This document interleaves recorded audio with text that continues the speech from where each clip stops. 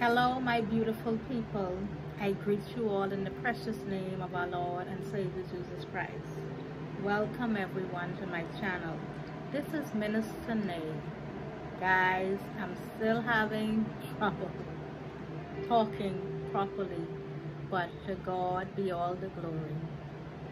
Hopefully, in a couple of months, I can go and get some more work done and my speech will be much better.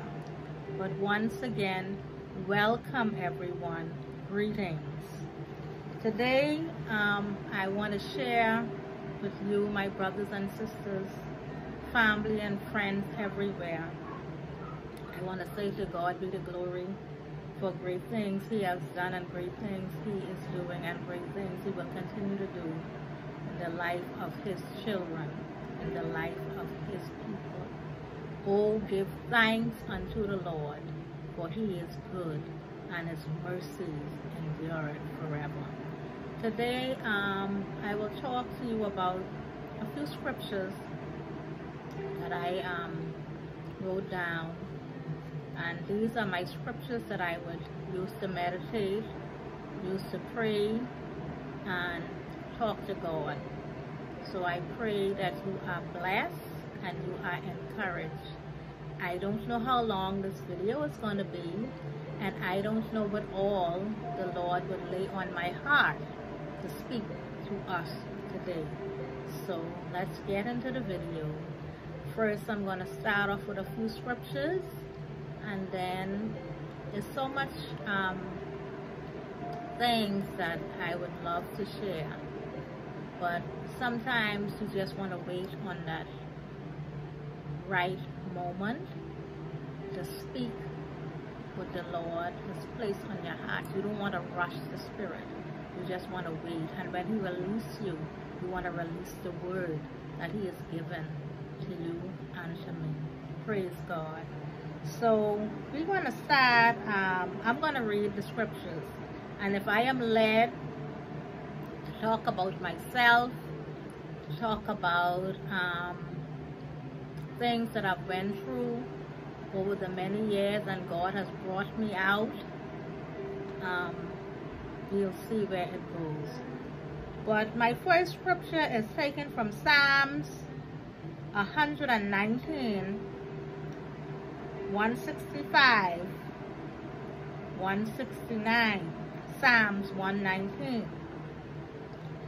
Great peace have they which love thy law, and nothing shall offend them. Verse 169 says, let my cry come near before thee. O Lord, give me understanding according to thy word. Let my cry come near before thee, O Lord. Give me understanding according to thy word. Don't we need understanding?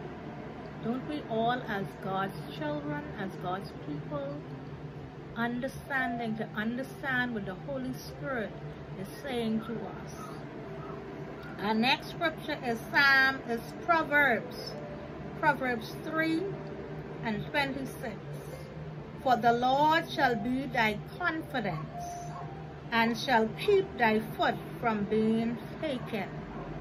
And the Lord shall be thy confidence, and keep thy foot from being taken. And for me, confidence is in God. God's word is my confidence, is my strength, is my deliverer. And like I say, when I'm going through, I have a stack that I would just write. I have my prayer journal that I would just write stuff. I might grab that and just start reading some stuff from out of that, because I want to encourage us today to know that heaven and earth will pass away, but not one jot, not one tittle of God's word will pass away. My brothers, like I said, you know, I had a surgery 3 weeks ago, so I'm still having the difficulties, but bear with me. I give God thanks and praise just to be able to speak. So we thank God for His word. Let His word be your confidence today. As in the scriptures now, I'm feeling to encourage families, young people, middle-aged people to trust in God, trust His word, trust to know that whatever the Lord has placed in your spirit, in your heart, that you know that is God, that you can take that to the bank and you can cash your check and you can get your money. Amen, somebody. I'm going to continue with my scriptures, but I want to stop just for a second to encourage a young person out there between the ages of 18, 35, 55, 65, 75. You have a dream. Something that you wanted to do from you was 14 years old. That was your dream. And for some reason, something gone wrong. Something happened and it knocked that dream out of you. But every now and then, you think about how you wanted to be this, you wanted to be that, you wanted to do this. I've been married now, going on 32 years. I prayed 32, 33, but in the 30s. When I was 21 years old, I got married very young. I was 20 when I got married. Thank God I got married at that age. And by the time as I was 21, I was working for someone at the time. I was living in a one-bedroom apartment, me and my husband. And I would go to work in the morning, come home, cook, clean, do the wifey duty. The island that I live on, it's a small island, and we don't have many stores. Right now, in 2023, we have like a mom and pop store. We have 2 mom and pop stores. We have 2 big size grocery store for our island, the size of our island. I think that is good. Back in the 90s, we had a grocery store, perhaps not a mom and pop store, but they were like, that was the 90s, so you know, things were just really developing and, you know, coming up on this side in the Bahamas, on our islands, because you know, you have the city and you have different parts of the world where, you know, business is booming, things is exciting. But you know, in the Bahamas, different islands, different, you know, progress and all that stuff. But going to work, I love working. And I would get up in the morning time, I would get ready, I would go to work. But one day, I just had this vision where I wanted my own business. And I told my husband, I said, I want my own business. And the business I wanted was to sell linens, sheets, towel, blankets, comforters, bathroom rugs, throw rugs, stuff like that. Those were the things that I wanted to sell. We had a store that sell those things, but the lady that sell those things, she was like about 75. You know, she was getting up in age, so she wasn't really her little shop wasn't, you know, open like that. If you wanted a sheet or you wanted a rug, you would have to go to the house and, you know, ask someone if they could please come out so you can, you know, go in the store, because like I say, down in age, and you know how that is. You're young no more, so you're too particular, and, you know, opening the store every day and sitting in there waiting for the customers. So I had the idea that I wanted to have my store.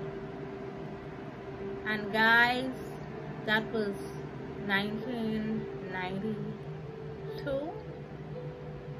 Me and my husband went to Miami in 1992.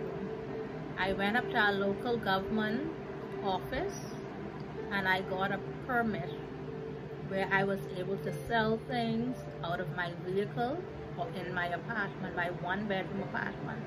And I started selling the linens, the comforters, the throw rugs, the socks, the scrunchies, whatever it is that I could find to start my little business off with. I did that. That was 1992.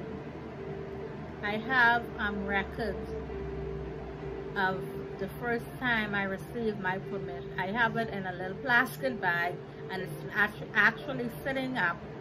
I have it up on my wall in my store. I started right there in my apartment selling those things. So I'm saying to you today, this is 2023. You're an 18-year-old, you're a 25-year-old, you're a 30-year-old, a 40-year-old, and you had this dream for the past 10, 12, 15 years. You can't shake it, but you don't have the support, you don't have that support, you don't have that, the family members or persons who you feel like, hey, I need someone to back me up in this. I want to say to you, start small. Start small. Start small. And watch God. Proverbs 3, verse 5 and 6 says, lean not unto thy own understanding, but in all thy ways acknowledge him who God, and he shall direct your path. I want to encourage you today, guys. Go and start your business. Whether it's a t-shirt store, whether it's a shoe store, whether it's a handbag store, whether you want to do braiding, you want to have a little salon, you want to do barbering, whatever it is, you want to go back to school, you want to be a nurse, you want to be a dentist assistant, whatever it is that you know God has laid in your heart from a young person, and you're getting up in age and you say, God, this dream, this vision still pricking me. I want my own house, I want my own car, I want my own business, but you don't see no way out. I say lean on God, trust him. If God gives you that vision, if you feel that pricking in your spirit that, hey, I want to go back to school because I want to be a dentist assistant, I want to be a nurse. Some young person might say, I want to be a doctor. Pray and ask God. The Bible says in Psalms 84:11b that no good thing would he withhold from them that walk uprightly. Hear me today. Sometimes it's very hard. Sometimes your back hit the wall. Sometimes you're traumatized, you're in devastation. Sometimes you go through things in life because we are human beings. But if God given you a vision, he told Habakkuk, write the vision and make it plain. Write it on tablets. He said, don't tarry. Wait for it. Wait for it, my brothers and sisters, and wait on God. Watch God turn that situation around for you. It's what, 20-something years, 30-something years? What, 30 years since I had my business. I shut it down for a while. You know what I did? I turned it into efficiency, where like if missionaries, pastors, ministers come on the island and they want to have service, I would let them stay in there. Some of them I would rent it out to them, and some of them I would just let them stay in there and just cater to the man, to the woman of God, just, you know, to be a blessing to them. And then that happened for 5 years. And after 5 years, my desire came back. I see me selling kids' shoes, kids' clothes. You hear me? The desire came back because I always like wanted to have my store. So I rented the room, my store, because I put a bathroom, I put a kitchen in there. I add those stuff on, turned it into efficiency where I could rent it out. And then after 5 years, the longing for my store started coming back. So you know what I started to do? I started to buy the stuff and bring them and sell them in my front room. And then when nobody's staying in the efficiency, I would go and set up in there. And one day, The gentleman who would come and rent the place to do business for a day or two, I said, okay, this would be the last time. I'm letting you know, when you come back, I wouldn't be renting the room anymore. I'm turning it back into my store.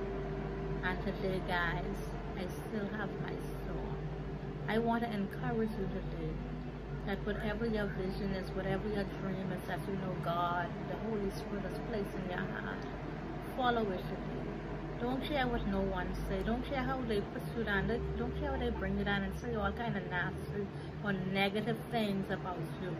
You know in your heart and your spirit God has spoken to you. I speak to you today. Rise up in the name of Jesus Christ. Go pursue your dream. Go pursue your goal. Go what you know the Spirit of God has spoken to your heart. Go. Get up. Shake yourself off. Dust yourself off. Put on some clothes. Fix your hair. Groom yourself. And you start to pursue the goal, the dream that God has placed in your heart. You want to be a teacher. You want to be a teacher's aide. Whatever it is that God has laid in your spirit, I say rise up in Jesus' name and go and pursue your dreams and your goals. Don't let nothing or no one stop you. Someone says, with Christ in the vessel, you can smile at the storm. With Christ in your vessel, you can smile at every and any storm. Because if God is with you, who can be against you? Stay strong in the Lord. Be of good courage and let Him strengthen your heart. Let Him lead you and guide you. But Isaiah say, but they that wait upon the Lord, He shall renew their strength. They shall mount up with wings as eagles. They shall run and not be weary. They shall walk and not faint. My brothers and sisters, you all hear how I sound. And guess what? I need to get the word out. So it doesn't matter how I sound in this video. It's me getting the word out that you go and pursue your dream. You go and you do what God has commanded you to do. Seek ye first the kingdom of God and His righteousness, and all these things shall be added unto you. I encourage you to seek God. You who don't know Him, come to know Him. Just say, Lord Jesus, come into my heart. Forgive me of all my sins. Cleanse me, wash me, purge me. I want to make you my Lord and Savior, Jesus Christ. Cleanse me now, wash me now, Heavenly Father. Make Him your Lord. Make Him your Savior. He said, no good thing would He withhold from them that walk uprightly. Their rules, their laws, their commandments that we have to go by. So if we abide in His word, if we abide in Him and His word abide in us, we can ask what we will, and it shall be done in Jesus' name. So let's continue with our scriptures today. And here it is, talking about rules and laws and commandments. Proverbs 3:1-2. It says, my son, forget not my law, but let thine heart keep my commandment. It says, for length of days and long life and peace shall they add unto thee. My son, my daughter, forget not my law, but let thine heart keep my commandments. The word of God, the Bible, God give us instructions of how we ought to live, of how we ought to act, of how we to behave, what to do and what not to do. His word is the benchmark. His word is the map of life. You want to know where to go and how to go? Trust God. Lean on God. Depend on God. Let your confidence, let your hope be in God, and you will see great and mighty and marvelous things He will do. Get in the word of God. Let that be the teacher to teach you what you need to know for in this season. Isaiah 26:3. Thou wilt keep him in perfect peace, whose mind is stayed on thee, because he trusteth in thee. When you trust in God, He will keep you in perfect peace. But as long as you trust in Him, no matter what you're going through, I'm going through, but guess what? My trust, my hope, my confidence is in God. He is my deliverer. He is my strong tower. He is my way maker, my healer, my comforter, and my confidant. He's everything to me. Through the storm, through the wilderness, through the valley of the shadow of death, David declared, I will fear no evil. You stand on God's words today. Let it be your benchmark today. Let the comforter, the Holy Spirit, lead you and guide you into all truth today, for He is true. Philippians 4:19. But my God shall supply all your needs according to his riches and glory. God wants to supply all, not some, but all of our needs. Every need that we have, our God wants to supply it for us today. Let him supply your need. What did he say? Matthew 6:33. But seek ye first the kingdom of God and his righteousness, and all these things shall be added unto you and unto me. We have to seek him. We have to abide in him, abide in his word, and allow him to lead us and guide us and direct our path. So he wants to supply every need, not some, all of our needs, according to his riches and glory. Proverbs 14:26. In the fear of the Lord is strong confidence. In the fear of the Lord, when you fear and reverence and honor God, there is strong confidence, and his children have a place of refuge. God is a refuge and strength. He's a very present help in the time of trouble. Trust in the Lord and lean not to your own understanding, and let him be your confidence today. Let him be your hiding place today. Let him be your shelter today. Praise God. Praise God. I'm going to skip through. I want to read this one in Joel. For the people of God, hear the word of God today. Joel 2:25 and 26. I will restore to you the years that the locust has eaten, the cankerworm and the caterpillar and the palmer worm, my great army which I will send among you. And ye shall eat in plenty and be satisfied, and praise the name of the Lord your God, who hath dealt with you wondrously. And my people shall never be ashamed. God's people will never be ashamed. He will restore unto you, unto me, the years of the locust, the caterpillar, the cankerworm, the palmer worm, those things that were eaten spiritually. Your money drying up, your body, your home, the mortgage, this, that. He said all the years of those things. We don't see no physical cankerworm and palmer worm, but in the spirit world, you're eating and sucking and pulling. God says, I will restore it back to you. Allow God to restore what the enemy has stolen, what the enemy has taken from you. Allow God to restore it back to you today. Allow him to give you back your joy. Allow him to give you back your peace today. Listen to this one. Proverbs 11:21.